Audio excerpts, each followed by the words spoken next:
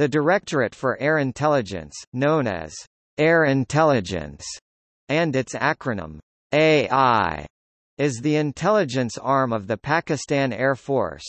It is headquartered in Islamabad, Pakistan. The AI is responsible for the formulation of the aerial intelligence picture, and participates in forging the overall intelligence view as part of the intelligence community of Pakistan.